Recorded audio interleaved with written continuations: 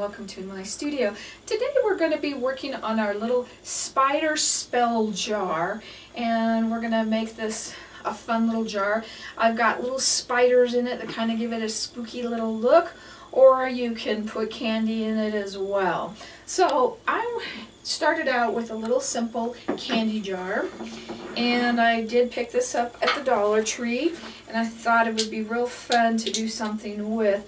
But I love putting them up on top of the candle holders. It just gives it such elegance and raises it and makes it a nicer design. The first thing we're going to do is we're going to clean it with our alcohol.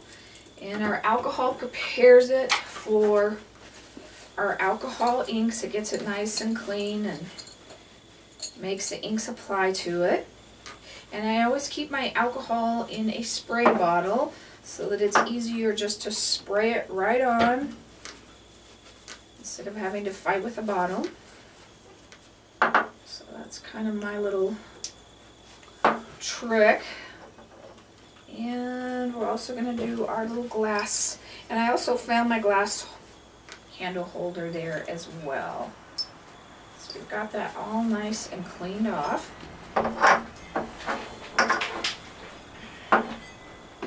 Alright, we're going to be using our alcohol inks, and I've been using these a lot in the Halloween videos. If you're not able to find them in your scrapbooking section, they are Adirondack by Ranger. If you can't find them, also BlueWhaleArts.com carries them, as well as Giraffes Laughs at Bob and Sherry Briscoe, and I'll put that up at the end of the film to help you locate them.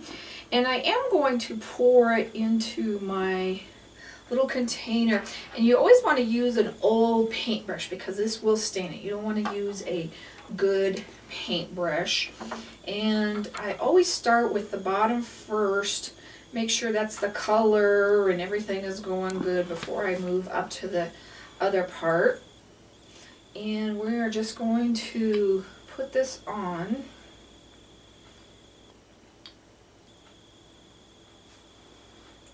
And my other one I did pumpkin.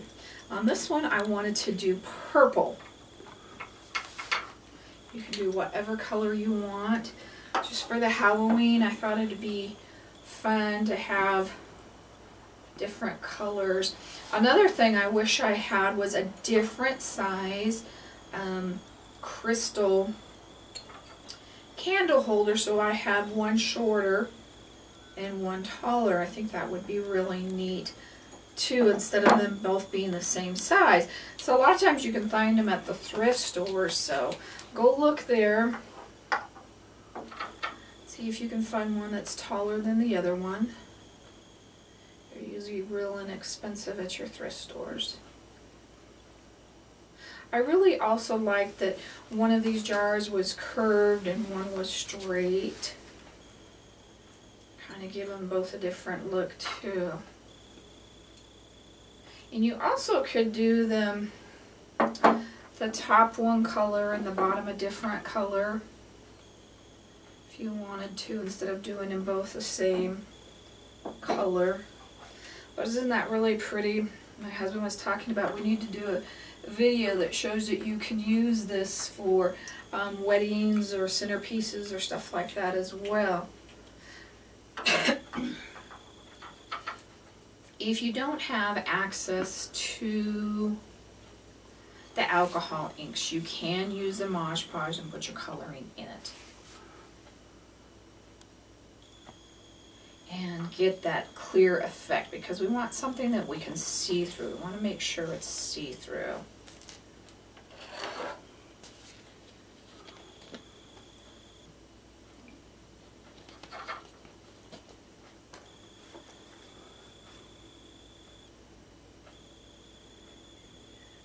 This one quite as streaky as I normally want my other ones. And let's get the base done.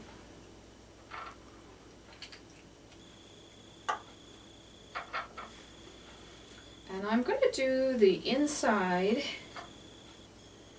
as well as the outside, because then it kind of gives it a double color, and it's twice as dark. And I like the darkness of it. Just make sure you kind of know where you're at so you don't lose your spot.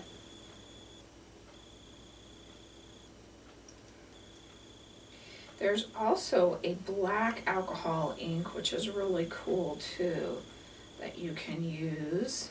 I should have been working on a tray. I've got some little splatters here and there. That's okay. I'm going to do the same thing with this guy. I'm going to do them inside first, then do the outside.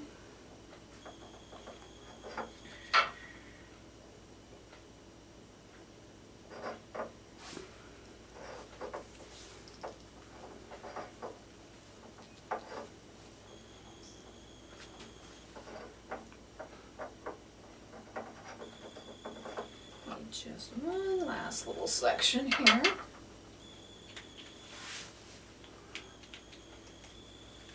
You can see how rich purple that got. That's what I was after by doing that color twice. This color is eggplant that I'm using here. It's a little bit purple, more purple than the other purple, if that makes sense. Okay, so now that we've got that all done and coated, see this guy's already pretty dry. I'm just going to go over this with my Sharpie and make this nice and fun. And I'm just going to follow the ridges right down and give him a little bit more detail. Let's see if this other Sharpie's writing a little bit better. And it shows up in the orange probably a little bit better, but that's okay. It's going to give it some detail. And just follow it. Let the pen go in the groove. And it'll lead you right down the side of that.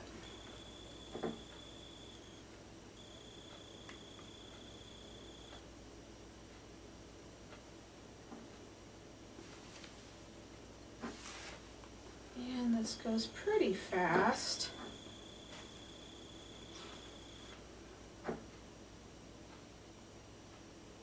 And the straighter one's probably a little bit easier to do than the swirled one is. But like I said, I really liked the swirled look, and I wanted two different pieces. I didn't want them to match exactly.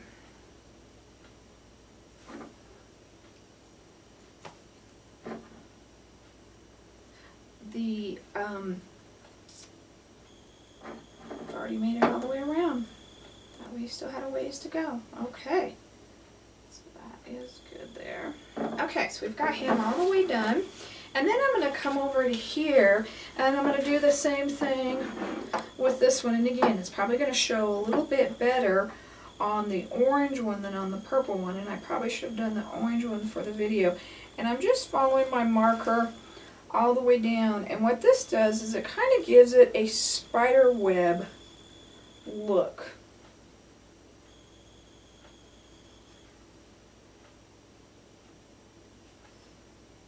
I'm just going to pull that all the way down just to the top of where the glass meets on all those pieces. And we've gone all the way around that top part. So I'm going to come and I'm going to do right where it meets on these two. And you can see that show up a little bit better there.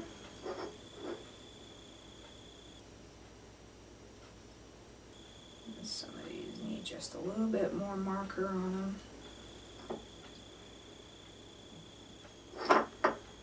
So we're starting to get a spider web look, and what I'm going to do now is I'm going to do one underneath this bottom part, all the way in that little groove right there. And then right here I'm going to come And I am going to go from this point to this point. And I'm going to arch it to give it more of that spider web feel.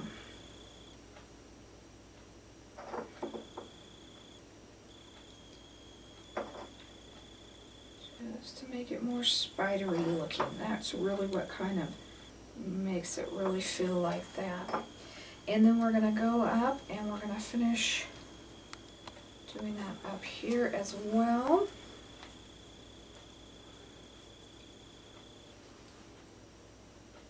Wherever there's a line on these, we're going to put a black line with our marker just to make it look like we've got the spider webs going here, and then one more right there.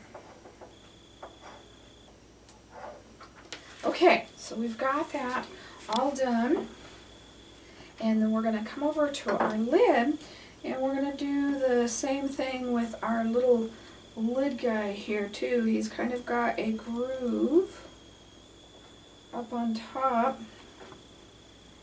and we're going to put him all the way around, and then we're going to put him all the way around this little guy. And what I did on this very top is I drew a little spider. I'll lean that up and show you that guy there.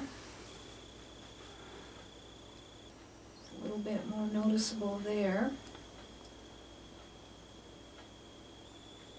Just so we know that this is our spiders. Okay, it doesn't have to be perfect. We've got that all on. Now I took some, probably should have had this drawing a little bit, but we can catch up. I took a piece of cardboard, and this was a throwaway piece of cardboard. I just went to the kitchen and found a cereal box, a container, anything like that, and I just made the back part black with my black acrylic paint. And I just tore it off in a piece, and all I'm going to do is come in with some black acrylic paint. I tore it off to look kind of just like a tag, and you could do this with a brush or a sponge or whatever you want it to look like. I'm just going to use my fingers here, and we're just going to go around the edges. On the other one I did, I actually kind of stamped a little skeleton head underneath, and I just didn't think you could see it as well. So another thing you could use is black scrapbook ink just to kind of darken that up. And on this one, I'm going to use red. And we're going to write spider legs. You could write whatever you wanted on here, whatever you wanted to put into the jar. And I'm going to see if we can just darken that up just a little bit here and there. And I actually used my red wax liner with the crayon to kind of stick out on the tag, and I really like that, so feel free to do that. That is really makes it look really well. If you're not familiar with that, I have a YouTube video on that, or jump over to my website and take a look, see what that is. So we're going to go ahead and wrap this around and get him on our little container here. And you can use string, you could use whatever little kind of thing you wanted to on that. Some cording. Actually, I think to make this tag lay flat, I'm gonna come in here and loop it through the hole and pull the rest of that through. That'll make that tag lay flat. And then I'm going to go around it once and twice. Then I put the tag up and I tied my bow underneath it. You also could use raffia if you wanted to too. I'm also doing a video on potion bottles that are getting a little bit bigger and more extravagant, so check that out. So, got our little bow, and I like the twine on this a little bit better. I thought that would be, but this looks a little bit neater. I like a little bit messier look. I also took a couple little tiny wires, my black wire, we're just twisting it around a pencil, and we put a few of those in, and that just helps give it just a little bit more on that. So we've got that guy done. And you could do these with whatever you wanted to. You could do them with spiders, you could do them with bugs, you could do them with eyeballs. There's all kinds of fun things that you can do. I had some bigger spiders and I had some smaller spiders, but what is really neat is they come in this netting. And this netting is really great for several reasons. The netting is kind of see-through with a spooky look to it, because if you fill this with solid spiders, you can't see the spiders, you just see a glob, and you don't have this really kind of a spooky illusion thing going here.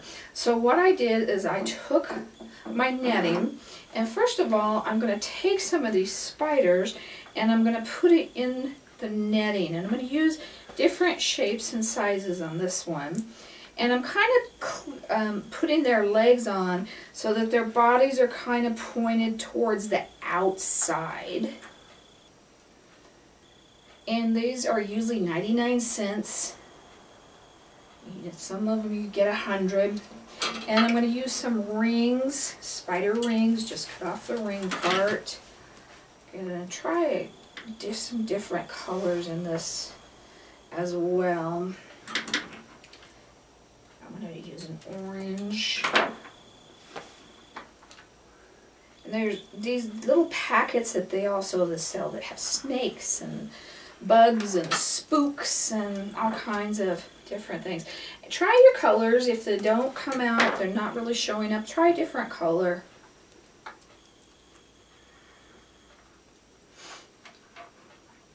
Another thing that we can do is we can also stick a little light up candle in here, flameless candle. Now see, we've got that going pretty good. So we've got that nice and neat. And I'm going to grab a flameless candle and just take a look at it.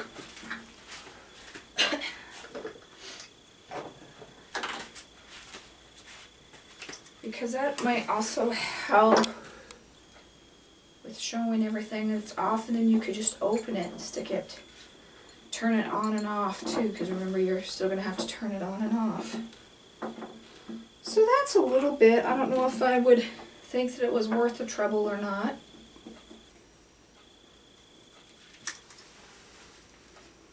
But that's an idea. So now that we've got those in there, we're also going to put some on the outside. And I like the way the orange is looking.